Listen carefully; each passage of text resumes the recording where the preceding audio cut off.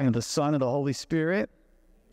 Okay, in Genesis chapter 26, my brothers and sisters, we have this amazing thing that happens. For the third time in the book of Genesis, we see a person who has some fear about their marriage.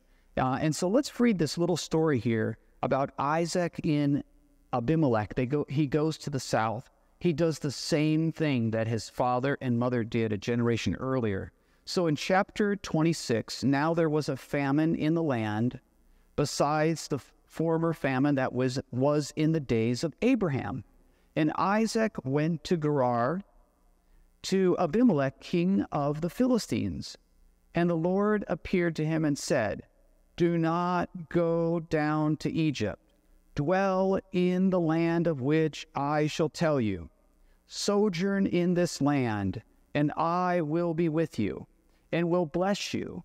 For to you and to your descendants I will give all these lands, and I will fulfill the oath which I swore to Abraham your father. I will multiply your descendants as the stars of heaven, and I will give to your descendants all these lands, and by your descendants all the nations of the earth shall bless themselves.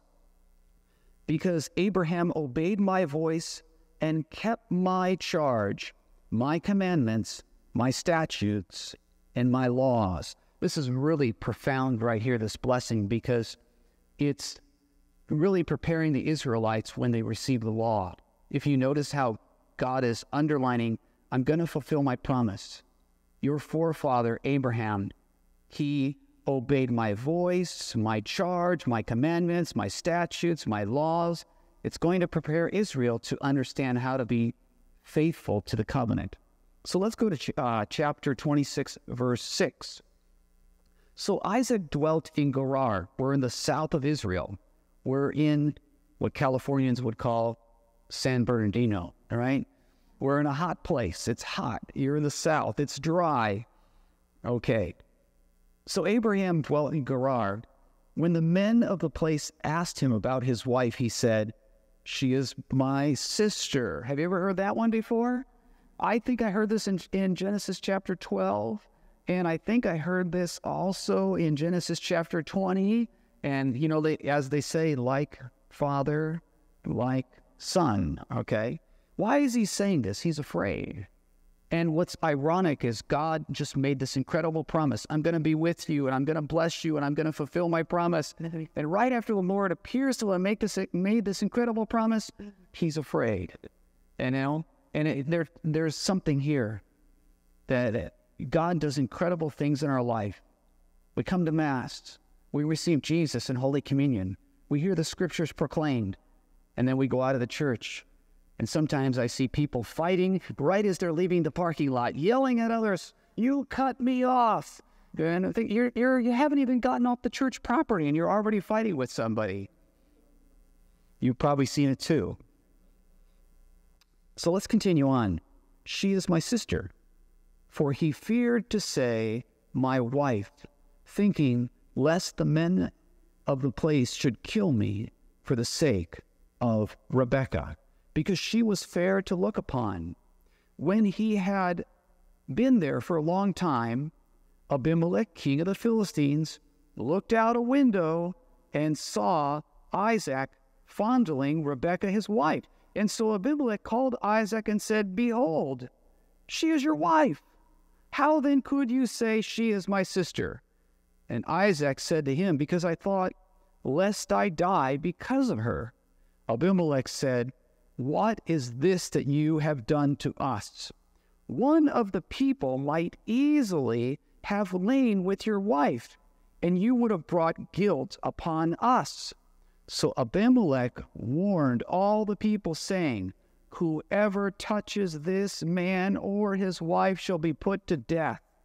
And Isaac sowed in that land, and reaped in the same year 100-fold. The Lord blessed him. The man became rich and gained more and more until he became very wealthy. Now, how does this remind you of the Exodus? Well, very similar to the two stories we heard before. As I told you before, some biblical scholars call this a type scene, a series of circumstances and events that repeat again and again in the narrative. And what's it preparing you to understand? The Exodus. Now, isn't it interesting? God allowed him to be very fruitful. He sowed and he bore 100-fold. It's an example of being extremely fruitful, right? Do you remember what Jesus said? That if we become his disciples and we follow him, if in the parable of the sower, you remember the parable of the sower in Mark chapter 4, which talks about the word taking root in our lives and producing fruit 30, 60, 100-fold. Isn't that beautiful? It's an image of one who is fully living out the faith. And there's something else here that's beautiful, is that he becomes rich in the land where he once feared that he would be oppressed. Now, where did this happen in Israel's history? Do you remember when Joseph's brothers came down to Egypt and they met Joseph and then they settled in Egypt? Do you know where they settled in Egypt? They settled in the land called Goshen. Goshen. And the land of Goshen was the most fruitful, fertile area in Egypt. Isn't that beautiful, right? And so they were in the most fruitful, fertile area in Egypt. Isn't that something? That's how God blessed Joseph, and he blessed his brothers. And then when they became slaves and they went to Israel, they eventually were called out of their slavery. They would reminisce and think about how good it was in Egypt, right? That forgetting their slavery, of course, forgetting all they were suffering, they would only think of the good things, right? We do the same thing sometimes. We look back, and we think things were so good when they weren't. So he became very wealthy, and so now we go to verse 15, and it's this story about wells in the land. And it says that now the Philistines had stopped and filled the earth with all the wells which his father's servants had dug in the days of Abraham his father. And Abimelech said to Isaac, "Go away from us, for you are much mightier than we." Now, do you see the phrase here? Abimelech is saying, you guys have become so fruitful, and now you're more mighty than we are, so I want to send you away. Do you remember when the Pharaoh started to kill the Israelites?